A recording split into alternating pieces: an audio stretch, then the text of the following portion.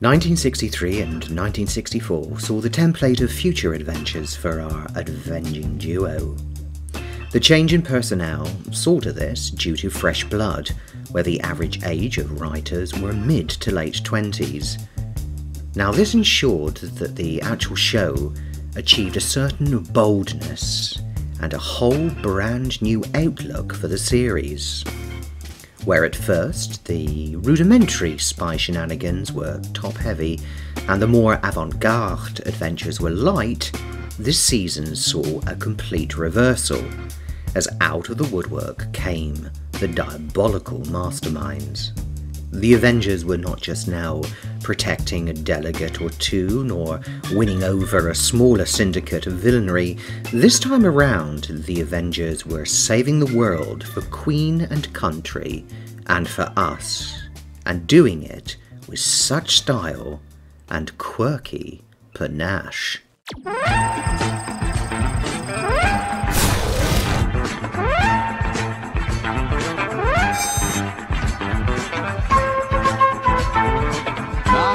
Preview time.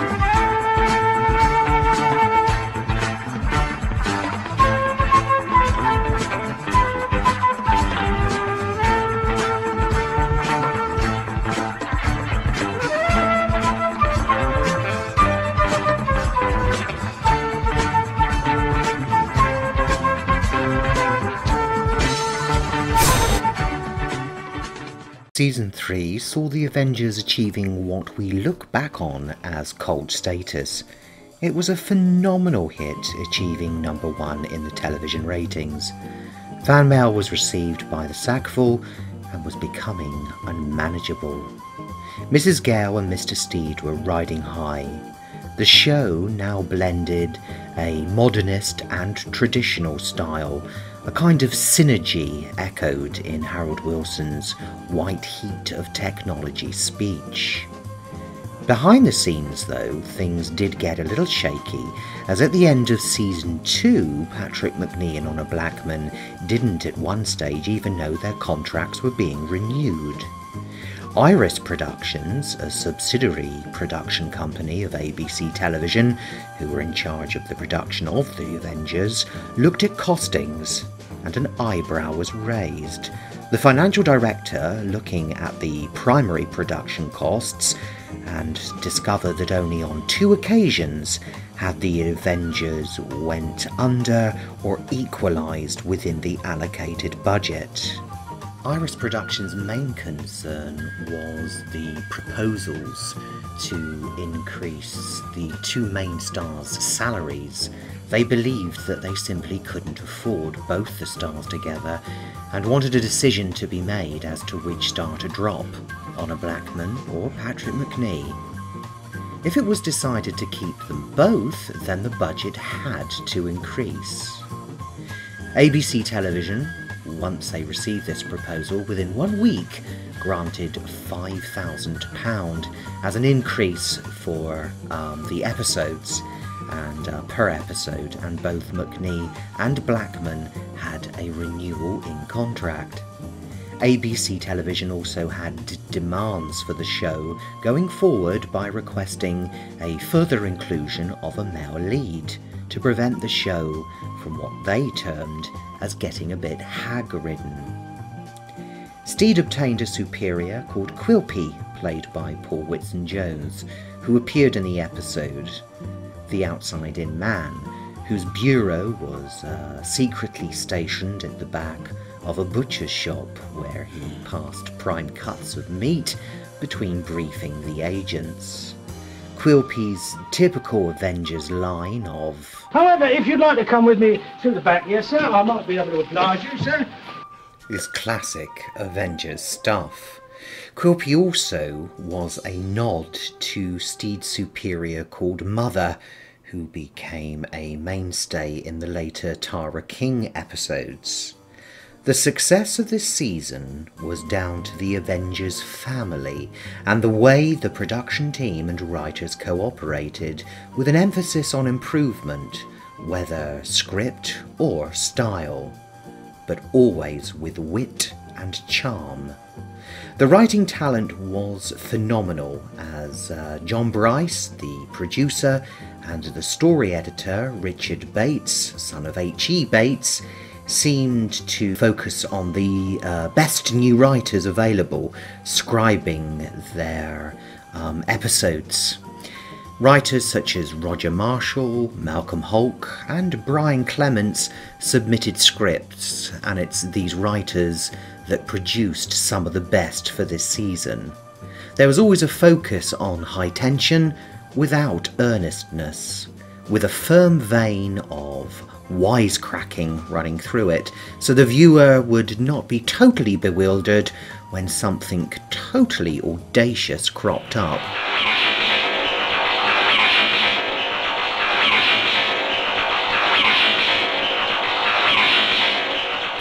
Or something eminently implausible. Their input was valued, and so they were invited along to the readings, the dry runs, and the studio recordings. Such involvement of all involved paid off. The team were unremitting when they were shepherding their own audience research and valued every criticism or idea for improving things for the better, producing exquisite nuggets of viewing entertainment, which was ultimately the end result. A toast.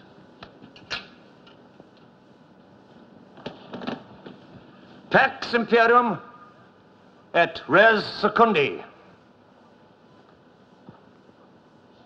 Oh! Flipper! Ah! Hello, Bruno. That's what you call a bacchanalia. Get that man!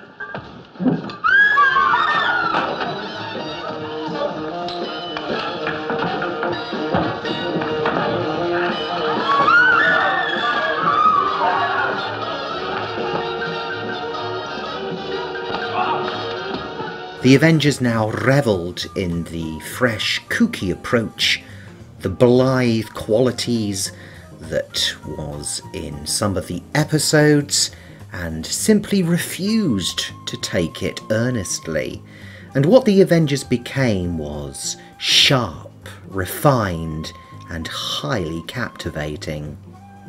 However, when Steed was referred to as a marshmallow Scarlet Pimpernel by a national paper, and audience research felt that the character of John Steed was overstepping the mark with his levity and his banter with Cathy Gale, almost becoming Cathy Gale's stooge, the producers decided to up Steed's ferocity, which originally made him so popular with Avengers fans.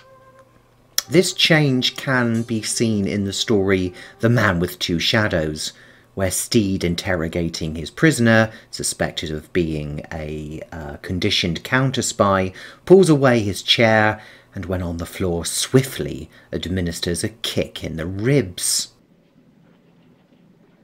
Hey, was I ever a piano player? A good one. You used to play Brahms very well. And Mendelssohn. Brahms and Mendelssohn. Brahms and Mendelssohn. Mendelssohn! Drückt sein Billett aus! Muss erschossen werden! Sie flucht Judah! No, don't tell him! Don't tell the General I played Mendelssohn!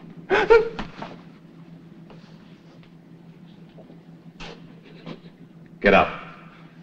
Get up!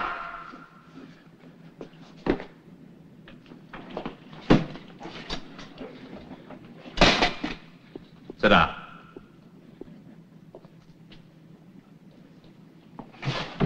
Name.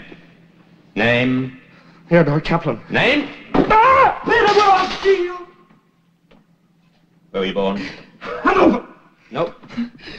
New York. You're still lying? Oh, I can't. Ah! No! Ah! I'll tell you. Oh. Stick me to London.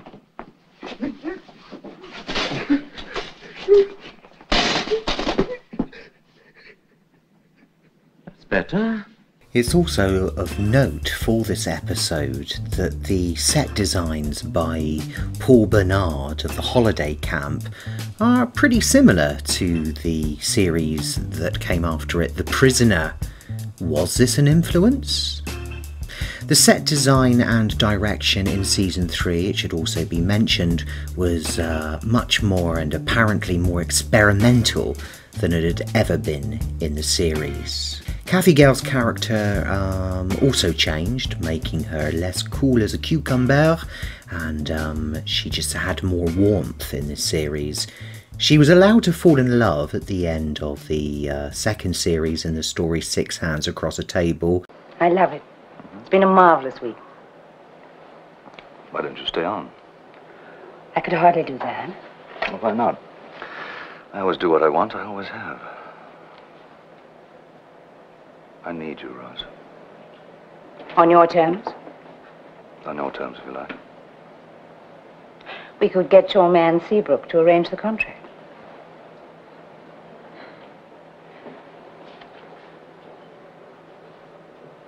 I arrange my own contracts. Even locking lips with the tycoon that she fell in love with. But the new producer Bryce forbidded this until the story The Little Wonders. In this, the pucker-up ban is lifted as Steed and Cathy finally get to smooch. It's here. I hope I didn't wake you. Just so long as you didn't wake the bishop. He found you here, there'd be trouble. Hello, my dear.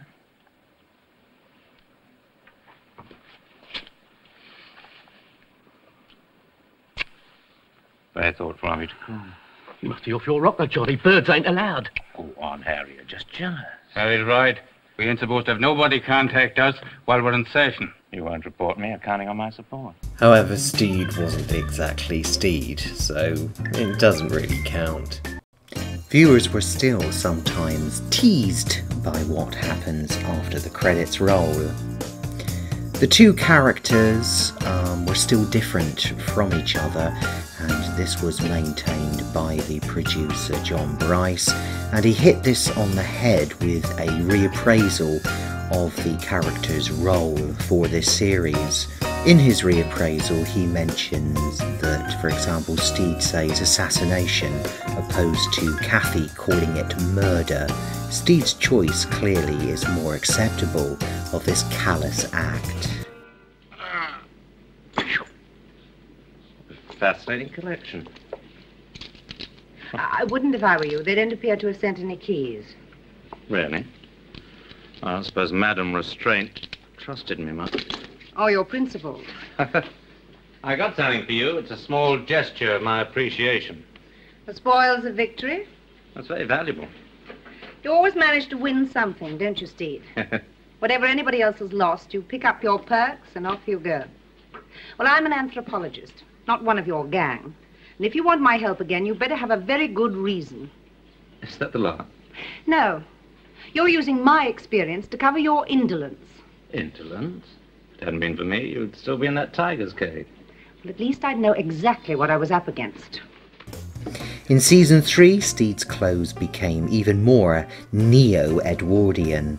Elegantly embroidered waistcoats and intertwined pinstripe were acceptably and spiritedly clashed with the a la mode of drainpipe trousers, and of course we mustn't forget that marvellous bowler hat. Cathy also, alongside her leather ensemble, went oriental or militaristic, especially the Napoleonic period, which was echoed in her hats and her sporting jackets and fobs and boots and suits and waistcoats and jackets. And these also had a candour of the Orient, of the Chinese line. Frederick Stark was recruited to give flair to Honor's wardrobe and does wonders, but because he was once a chairman of the London Fashion House Group, is of little surprise into what he achieved. He created exquisite garments for 15 episodes, of the 26 Cathy Gale stories. Designs were in fact previewed on the 29th of October 1963 at the Garrison Les Ambassadeurs Club at London's Park Lane for an Avenger wear fashion show. The Avengers definitely set the trend, and by no means did they follow it. The leather thing had also began to become wearing for Honor Blackman by, although jokingly, being offered outside by mostly pissed up men for a fight, proving then as now men hate their masculinity being threatened. Honor also had a few issues with lewd fan mail, some of it very cringy indeed. To be honest, and statistically around 80% were fine, but there was that 20% which were kept from Ms. Blackman. Blackman said of this, "It created some rather strange invitations. Some very strange invitations. Some people actually imagined that with all the leather and boots I wore, I also carried a whip. I was frequently asked to attend some strange parties, provided I carried my whip. I never went, of course." However, Honor Blackman certainly proved she could handle a situation herself. For example, to promote the Avengers, Blackman went to a live talk show in the Midlands in the UK prior to broadcast. She asked the host, by all accounts he was a bit of a twat, what sort of questions would be asked by him. And he responded to her that he never revealed what questions he would be asking, which immediately put Honor Blackman on edge.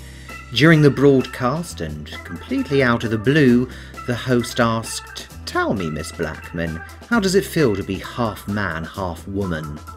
Without being fazed, Honor Blackman bent forward in a dress displaying an ample bosom and replied, "Which half are you referring to?" The scarlet-faced interviewee continued to fluff his lines admirably. Nice one, Honor Blackman. In Season 3, we learned that Cathy Gale is now on the Secret Service's payroll and gets digs in Primrose Hill, moving closer to her partner in crime, John Steed. The plot lines of Season 3 were at the best of times outlandish. This is a moment of history, Mrs. Gale. A bizarre moment. Who would have thought? Quiet country village. I had heard the English were eccentric, but this... You know what that is, Mrs. Gale? Device. Can immobilize anything from a toy train to a nuclear warhead.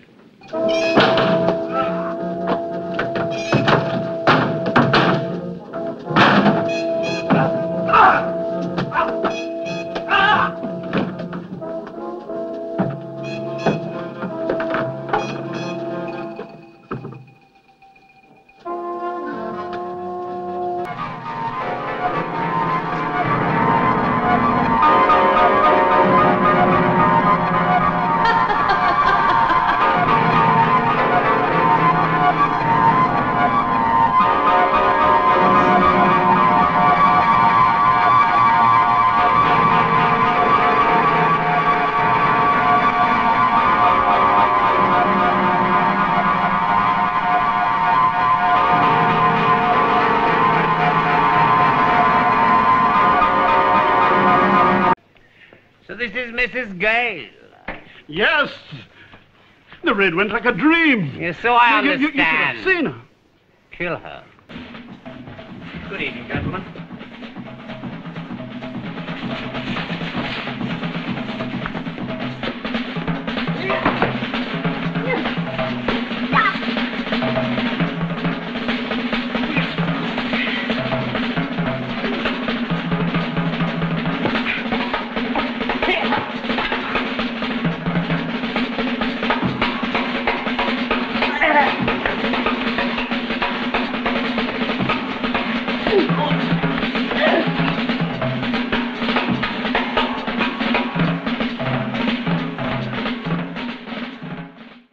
The Man with Two Shadows looked at double jeopardy with agents being brainwashed. November 5 deals with nuclear Armageddon. and the grandeur that was Rome concerned bacteriological warfare as a diabolical mastermind threatens to release bubonic plague. There's also the story Mandrake, which is rather surreal, and it's where out-of-town millionaires end up in a graveyard full of arsenic. No one can detect how they were murdered, as it all looks like they were poisoned. It was in this story that Honor Blackman, during a fight scene, and not recognising her own strength, knocked out a stuntman cold.